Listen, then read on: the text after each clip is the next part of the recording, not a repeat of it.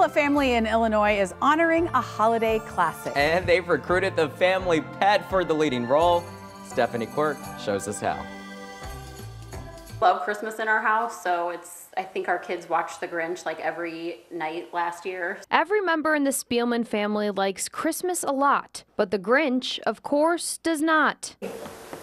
But this green and red creature from Freeport does. This is the first Christmas we've had with him. I was like, hey, can we turn Rizzo into the Grinch? And she was like, yep, I'll order the dye. What started as a creative way to get Ashley Spielman's mini schnauzer Rizzo into the holiday spirit quickly gained attention across the globe. Mr. Grinch. Spielman posted a video on TikTok after dyeing Rizzo to match the infamous Grinch. Now the video earns nearly 1 million likes. You don't really think like, wow, it's going to blow up. Wow, this is going to blow up. And go on all these different news stations. While many adore the pup's Grinch getup, it also sparked some controversy. People were saying, oh, well, he looks sad, and well, he's a schnauzer. He's a schnauzer. Several people accuse Spielman and Rizzo's groomer of animal abuse, but both say the dog is quite happy, despite the stigma of being a Grinch. It is pet-safe hair color that is vegan, non-toxic. Instead, the two women focus on the positive impacts of the video. Somebody on TikTok that reached out and she said when she saw this video,